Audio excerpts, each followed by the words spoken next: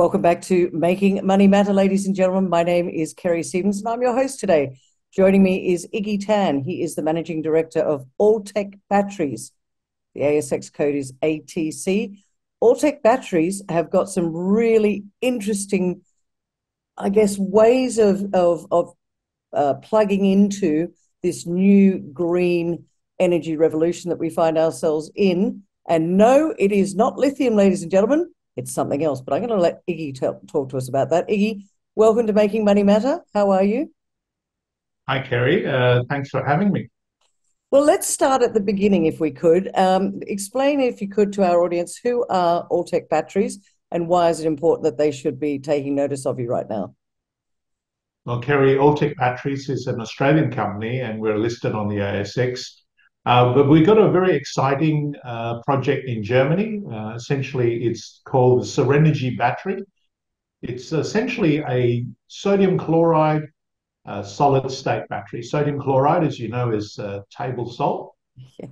And solid state is the technology that all batteries are heading to. So just to give you a background on lithium ion batteries, in a lithium battery, there is a cathode and an anode.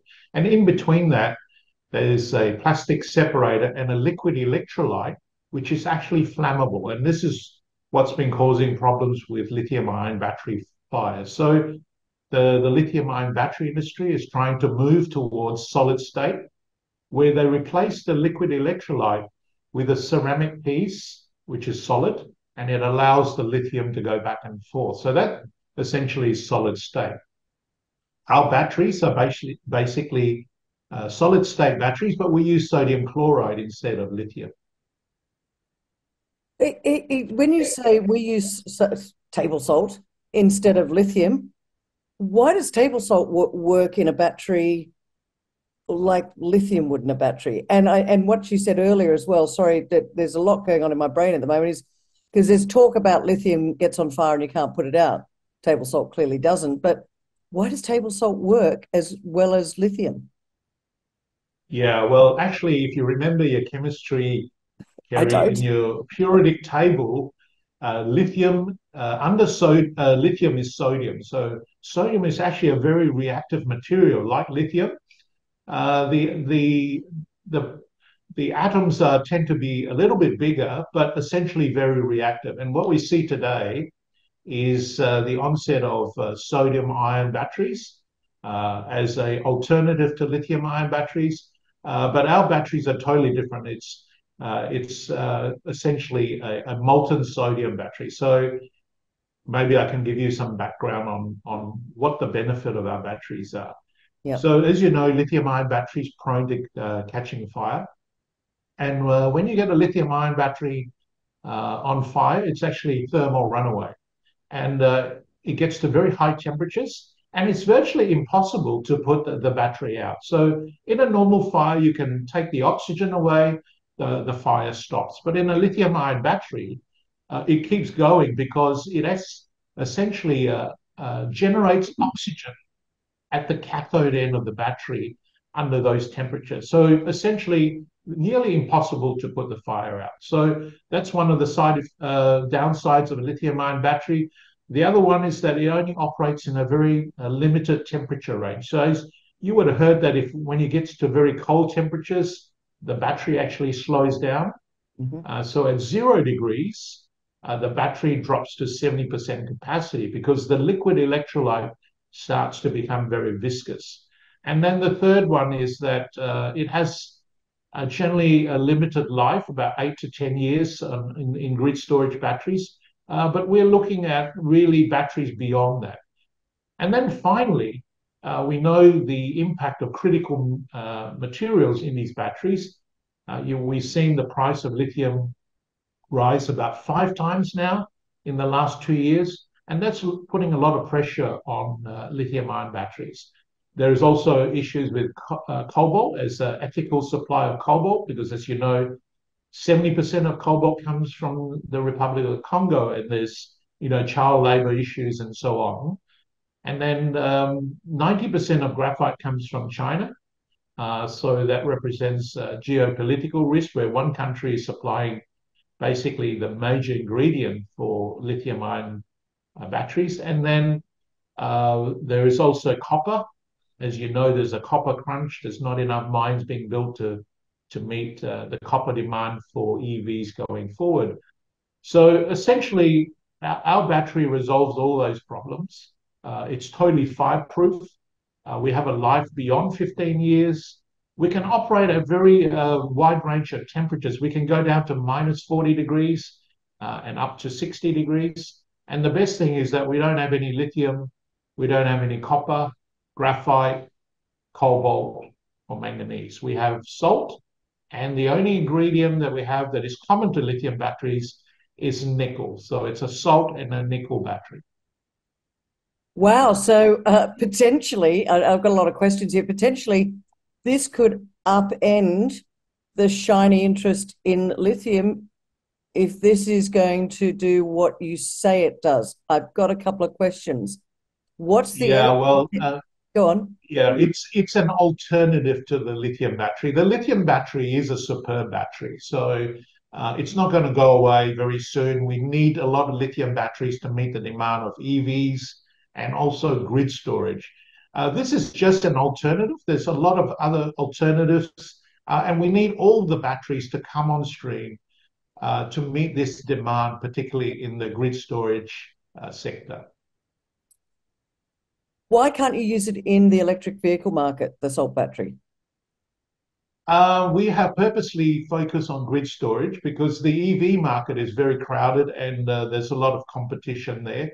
The grid storage market is an interesting market. It's a nascent market, and it's expected to grow about 28% year on year. So it's been reported that $150 billion will be spent on the grid storage side by 2030. So this is an area that we want to focus in, a big growth sector. Now, very simply, what is grid storage? Essentially, if you have solar panels on your roof, you're generating power during the day.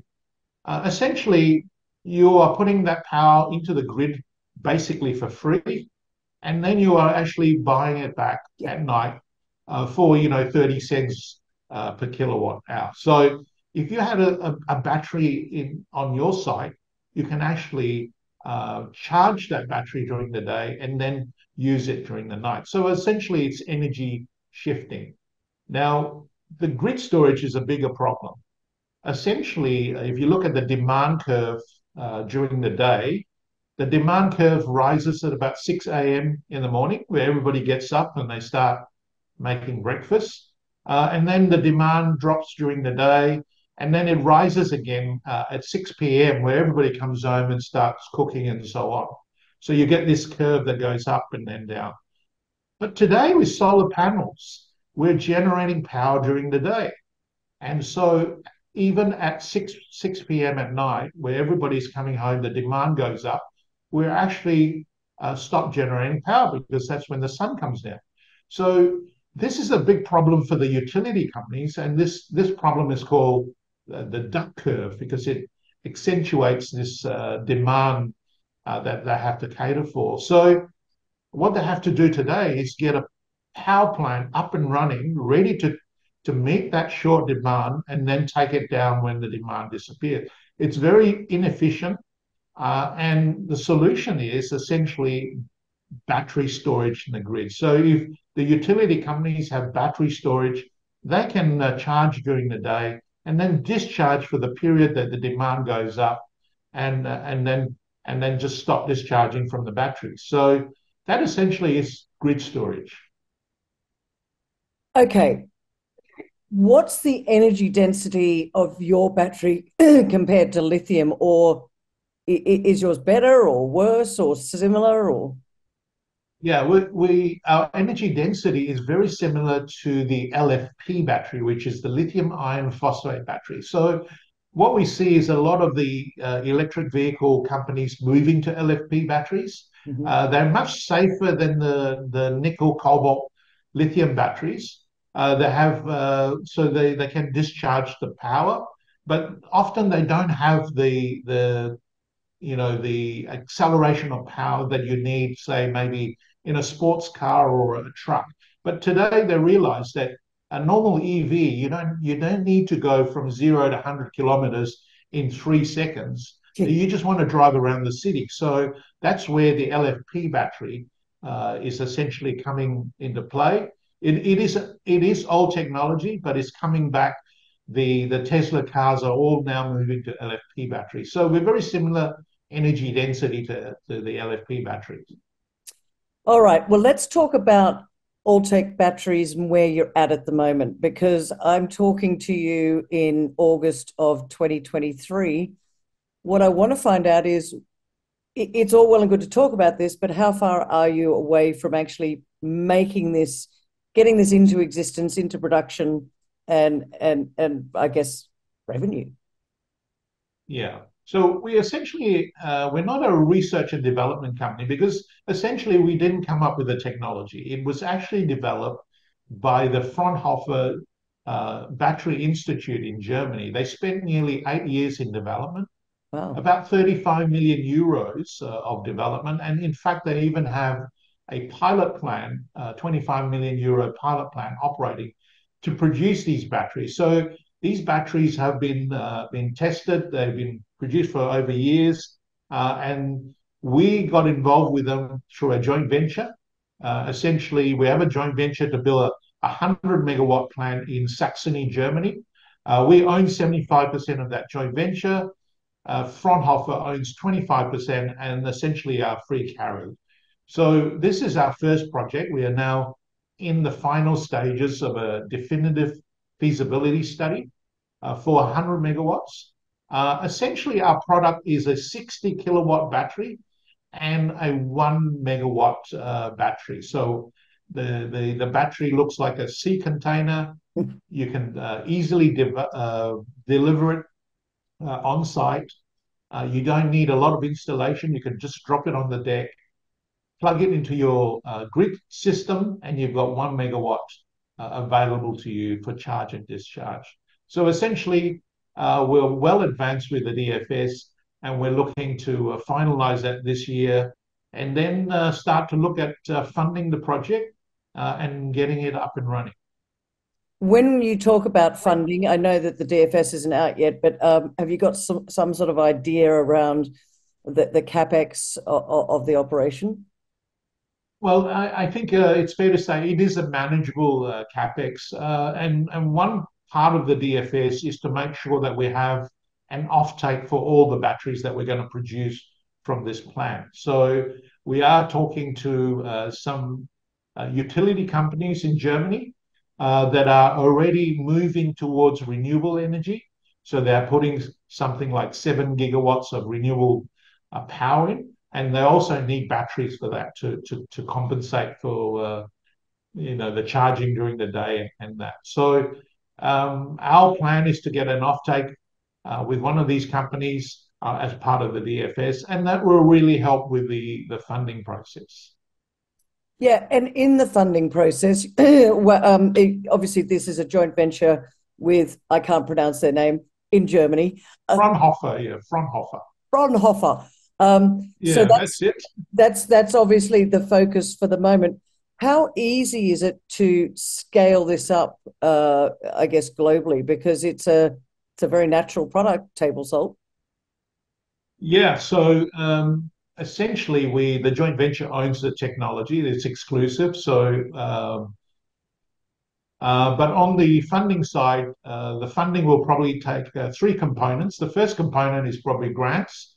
As you know, there's a lot of money swirling around in Europe for these kind of projects. As also in the US, you would know the IRA Act, where billions of dollars are available for these type of projects, essentially green projects. Mm. We are definitely a green project. We are in the application process to get a green certificate with the a Norway group called Cicero, and essentially they accredit projects around the world with the green status. And the reason we're green is we actually have 50% less CO2 footprint than a lithium ion battery.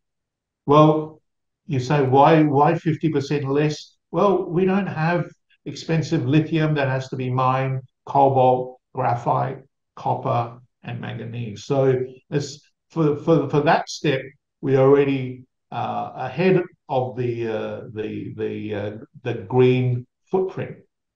We also will generate our own renewable power on site, and we will access green power as well. So that really puts us into as a green project. So essentially, first part is grants.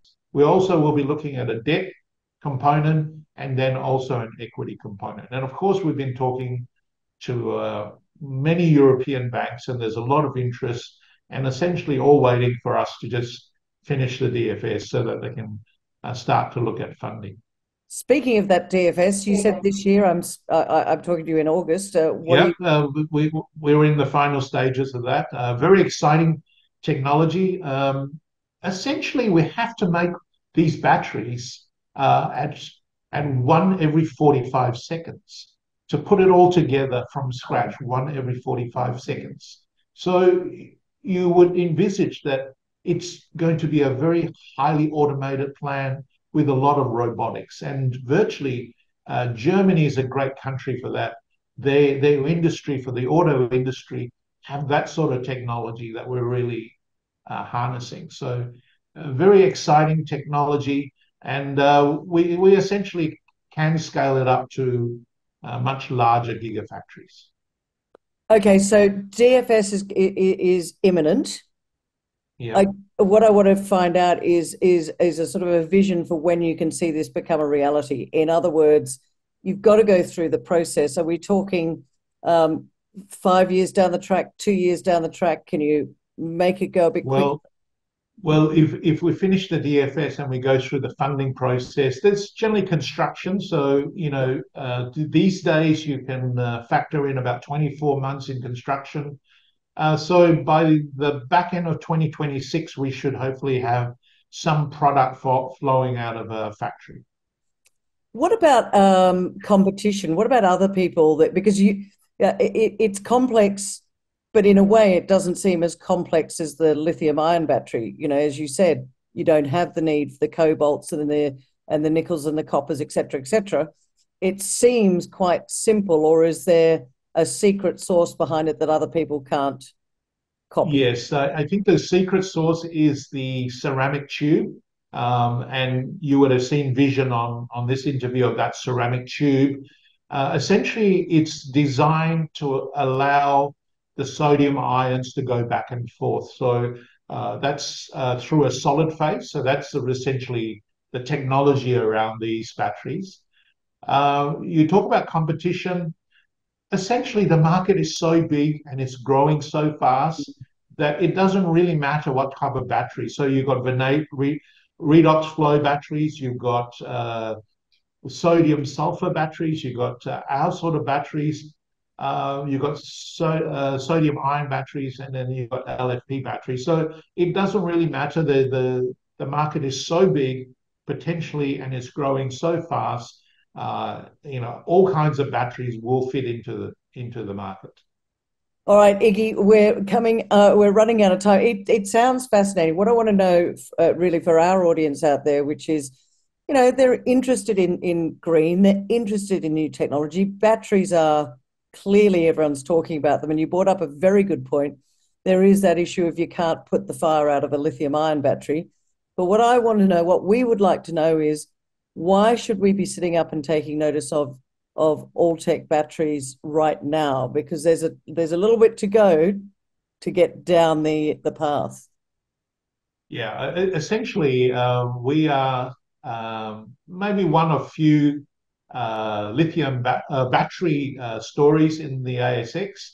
Again, very early stage, but obviously investors that want exposure to the green transition and exposure to batteries itself, then Altech Batteries is the company for you. So yeah, I mean, as you see around the world, there is a massive push for this green transition, and Altech Batteries represents a great investment. Oh, well, as managing director, I know that, look, you understand the demand curve out there for this sort of thing. I wish you all the best with it. It does sound fascinating. Perhaps come back and have another chat to us when's the DFS? Sometime this year? You got a sort of timing on Yeah, it? probably about quarter 4, the start of quarter 4. So I'll come back and give you an update. I would love you to come back and tell us all about the DFS when that's out. But for now, ladies and gentlemen, Iggy Tan from Altech Batteries. The ASX code is ATC. What a fascinating look at how we can get greener using table salt. Who knew? Thanks, Iggy. Thank you, Kerry.